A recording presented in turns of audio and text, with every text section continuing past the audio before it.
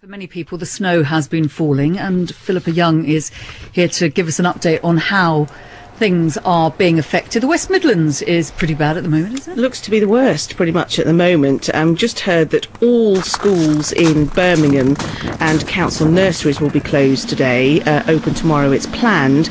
All schools in Solihull are closed, as are schools in Dudley. Now, Dudley actually made that announcement yesterday, having heard the weather forecast.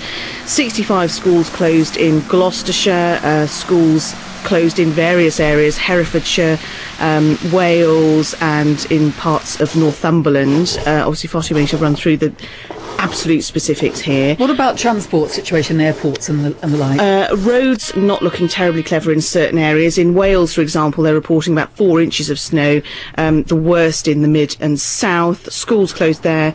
Police vehicles have had to be taken off the road, and the police are relying on 4x4s there.